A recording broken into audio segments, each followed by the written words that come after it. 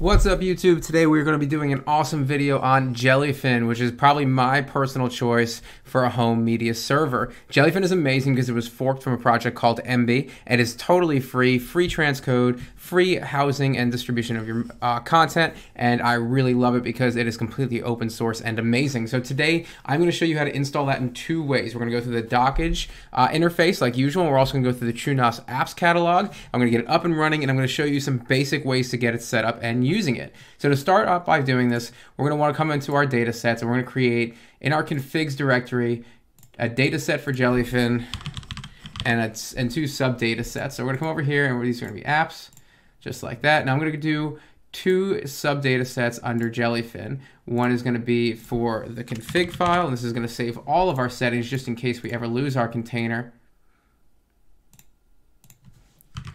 And we're also going to do one for the cache, which is going to save all the posters and images and metadata from all the stuff that's in Jellyfin. So we're going to call this one cache, just like that.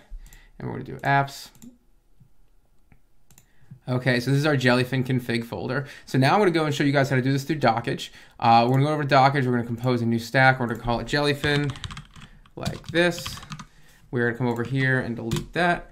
And I'm going to come over here to Jellyfin. Now Jellyfin is under the MB tab as well. So MB and Jellyfin are down here. I'm going to scroll all the way down to Jellyfin, and this is the Docker compose for Jellyfin. So I'm going to come up here. I'm going to copy this just like that, and I'm going to paste that in here. So you'll see here I have it called Jellyfin. I have the UID and group ID set correctly for apps. It's going to run on port 8096.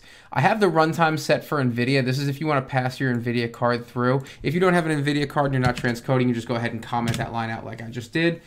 Here is going to be the config file for Jellyfin, and it's passing through the media directory.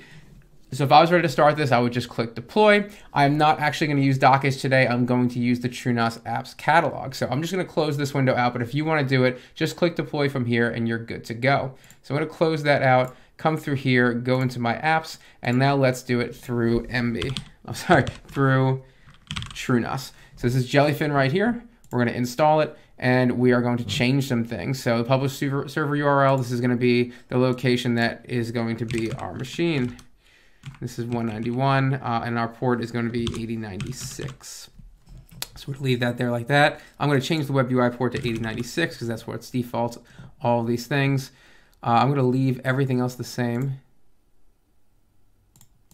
Not going to touch that. Now, also mind you, I'm the community edition of TrueNAS. This is Fangtooth. So when you guys upgrade next month in April, you are going to see this screen. So let's go ahead and change some of these things. We're going to go host path for the config storage, mount, tank, configs, Jellyfin, and the config storage here. This is going to be for our configs. We're going to do the same thing for our cache storage, mount, tank, configs, Jellyfin, and cache. Excellent. Now transcode. Transcode has some cool things. We have the opportunity to do host path and IX volume, but the better of these choices is either the temporary or the temp FS. If you got a bunch of RAM, choose temp FS. It's going to be the fastest for you. I don't have a bunch of RAM on this test disk, so I'm just going to go temporary, and that's just going to be a temporary file created on the hard disk itself. That's totally fine. We're going to want to add our media in here, so we're going to do host path. Our mount path is going to be media, and that's what it's going to look like inside the container. Our host path is mount, tank, and media. Like that. So that's going to allow Jellyfin to see all of our media files. I'm not going to do anything else here. If you have a GPU like an NVIDIA GPU, you're going to see another checkbox here to pass through your NVIDIA GPU. I don't have one, so I don't see it. But if you have one and you need it for transcode, go ahead and check that box and then click install, and we'll be right back as soon as this is up and running. Okay, we are up and running. Our Jellyfin is going. So I'm going to go ahead and click the web UI right here. And you'll see here this interesting thing. It says select server and has a server already here. This is incorrect. I don't want to see this screen. Some people do get this screen. So I'm going to click this server, and I'm going to click delete this server. Now I'm going to come back out of here, and I'm going to restart my Jellyfin container. So now I've done a reboot. I'm going to go ahead and click the logs here and make sure everything is good to go. And it says it's listening. Everything seems to be okay. Let's come back out to my apps.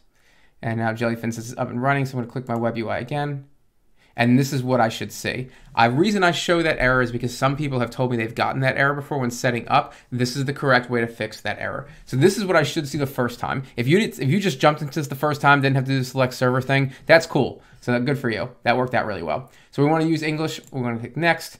Username is going to be admin for me. I'm going to pick an insecure password. You guys are going to pick a secure password. I'm just doing this for test purposes. So now we're going to add a media library. We're going to click this plus here. The content is going to be movies, and we're going to add our folder. So we added everything to our media, and here's our media movies. That's our movies folder. I'm just going to leave everything the same right here. You have metadata options here. I recommend you do refresh your metadata every day, or every 30 days if you can. It's going to have a bunch of metadata folders here. That's great. In terms of everything down here, this is trick play extraction. I'm not going to mess with that. I am going to enable image extraction, and I am going to extract images during the library scan. That's a really cool thing to do. So this is going to set up my media for my movies pretty well. So I'm going to hit OK here. That should be good to go. Now we're going to add one more for TV. So the content here is going to be shows. I'm going to add my media, and I'm going to show you how to do this by hand too. Media slash TV. Well, it didn't work the way I wanted it to. Media and then TV. Okay. All right, library settings. I'm going to leave that the same. I'm going to leave that the same. Leave that the same. Disable. Leave all that the same. I am going to do every 30 days a refresh just in case. I'm going to leave all these checked like that. I'm going to leave that all blank. I am going to allow the 2 chapter images to extract. I'm going to hit OK. There we go. I'm going to hit next. English United States. I am going to allow remote, and I do want to enable automatic port mapping, and we're done. So I'm going to hit finish, and now I'm going to log in as my user. And there we go, movies and shows. Now, mind you, this is empty. I don't have any movies or shows, so I'm not going to see anything here. But the reason I want to show you this is if you do have this, it's going to start scanning your library, and you're going to see things start to populate here. Let's check out our options. So let's go into our settings. We have our admin profile here. I don't want to mess with that. The display settings here, everything here is set to auto. I'm going to want to change all my display languages always to English, just because it's going to make my life a little bit easier. Do some stuff like that. Daytime locale, it is going to be English, just like that. Display mode, depends what you want to do. I'm going to let it select auto, and I'm always going to keep the dark mode on because that's just me. I'm not going to mess with anything else in here. Everything else is pretty good. I don't want to use backdrops or anything like that. This is next up in the next 3. You can change this to the next 30 days, so next up this month, for example, and we're going to click save there. So just a few little quick tweaks. Again, that's just to make my life a little bit easier. The home, this is going to show you the organization of what you guys can see. So all these sections here are optional. This is going to show you the library order. So for example, continue watching is, like continue reading, I don't need that because I don't have a continue reading. I'm not going to do any reading. So what's going to give you the option for continue watching? Again, continue listening. I don't have any audiobooks. So my media, and then continue watching, and then live TV. I don't want live TV on here. I'm not going to use live TV, so I'm going to turn that off. Next up, recently added. So I'm going to actually move recently added higher. I want recently added way up top. I'm going to make this none, and this is fine just like that. Everything else is here is good. I want to leave movies and shows in that order. Library folders, and this lets you do automatic grouping. I'm not going to do that. I'm just going to save this just like it is. So let's come back to my display, to home, playback. I'm going to only touch a few things in here. So for example, my home network, I probably want to max that out, but maximum allowed transcoding resolution, I'm going to allow anybody to go, I'm going to leave that in auto, but really it's fine. I don't want to limit anybody else's if they have the ability to get that kind of bandwidth.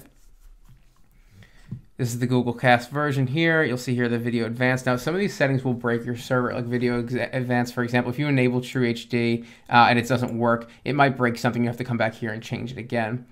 It's the preferred transcode video codec. And this is the preferred transcode audio. So that you can leave this stuff as auto. You may want to tweak with this when you're doing transcode. The hardest thing to do with Jellyfin is transcoding. I'm going to leave this the way it is like right now. I'm going to leave it in auto because it's probably going to be working right out of the box. Subtitles, we can come in here. Subtitle appearance is good. This is all good. So I don't want to mess with subtitles. Oh, that's fine. Controls. I'm not going to mess with the gamepad because I don't have like an Xbox controller. And everything else looks pretty good here. This is the administration dashboard. You guys can see everything going on here. So let's come back in here And let's, now also the plugins is here. Plugins is pretty amazing. There's a lot of plugins you can use for Jellyfin. We might do another video another time, like the best ones to use, but the ones that are most popular should be near the front. Definitely go ahead and search through here to see some really cool stuff. There's a lot of really interesting things you can do here in terms of everything from authentication to transcoding and metadata, notifications, which are really cool because obviously I love notifications and I always want to have those turned on. So that's a really important thing. This section is going to be the hardest section that you're probably going to spend the most time on. This is the playback transcoding section. Transcoding is hard. The reason transcoding is hard is if you have like an NVIDIA card, for example, you're going to want to select NVIDIA NVEC. If you're using your Intel QuickSync, in other words, you have an on-CPU graphics chip, you're going to want to use the Intel QuickSync QSV. Now, the challenge here is these boxes. If I go ahead and start selecting boxes like this, like just random things that I don't know what they do, and then go to click save and then try and play something, and it actually tries to transcode, it's just going to break. So the challenge is figuring out, hey, which of these boxes do I need to check? You'll notice that they change depending on whether I have NVEC or whether or not I have Intel QuickSync. And the QuickSync device here, you'd have to actually specify your device like DevDry D128. This page is hard, and because everybody's hardware is different, I can't necessarily say, hey, if you're watching this video, do this and it's going to work. I don't know what Intel CPU you have. I don't know what NVIDIA card you have. I don't know what your decoding capability or transcoding capability is. The easiest way to figure this stuff out, for example, you'll know if you're using an NVIDIA graphics card or an Intel QuickSync. Say, for example, I'm using an NVIDIA graphics card. What I'm going to want to do is I'm going to uncheck all these boxes, right? And this is a one way to do it. One way to do it. So one thing I want to do is I want to leave that checked right there because, of course, I want to enable hardware encoding. Actually, no, I'm going to check all this, the tone mapping here. And there's guides on the internet for what to turn all of these things to. But I will tell you that, like, again, you can easily break something when you do this. Now, the good news is if you break it, you can always come back into the Jellyfin interface like this and unbreak what you broke. But the best way to do this, again, I'm going to start with H.264, and I'll come all the way down here, and I'm going to hit save. Got it. And that's just the warning saying you could break stuff. Now I'm going to try and play something. If it plays, great. If it doesn't play, I probably can't do H.264. Then I'm going to go to Havoc. I'm going to save it. I'm going to play some content. If it plays, cool. Then I'm going to go to MPEG-2. And I'm going to go down this list one by one. Eventually, you're going to hit a box where you try and play something and it doesn't play. That's okay. That just means you know your NVIDIA card can't transcode or hard encode or decode for that type of codec. So that's one like foolproof way to figure out which one of these boxes you need to press and which one you don't. It's literally trial and error. The other way is to go on the internet and to search, hey, I have an NVIDIA card. I want to use transcoding on Jellyfin. What codecs can I use? Which boxes should I check? That's another way to do it. It requires a little bit more work in terms of research, but it might save you some time rather than clicking these boxes one at a time. But this is the hardest screen to use. I recommend that you spend some time getting the server set up right before you turn on hardware acceleration. I'd leave it to none. For example, if you want to use this, I'd leave this to the very last. This way your server's set up exactly where you want it to. You know, it's not some other setting that's breaking stuff. So let's come down here and hit save. So I'm going to save there like that. Everything else is now good. I've got everything else done. I have all my settings the way I want it to be. The last thing you might want to do as well is add users. So if you have remote users, I'm going to want to add, for example, a user with a password. And I want to enable access to all my libraries like that and hit save. And now I can limit the access. So now that I have a user here, I don't want to ever let the user manage the server or collections or to edit subtitles, but I want to allow them, see, I don't have live TV, so I'm going to uncheck that. I definitely want to allow media playback. I definitely want to allow them to transcode just in case. That's fine. I can limit their internet streaming bitrate, but I'm not going to mess with that. I do not want them to delete from anything. I do not want them to create or join groups. Remote control, shared devices, sure, that's fine. Allow media downloads. Yeah, so if they want to download, so if, for example, somebody's watching it on their iPad and they want to save it locally, I do want to allow them to do that. I don't want to hide them from login screens. And I will definitely set this to probably 3.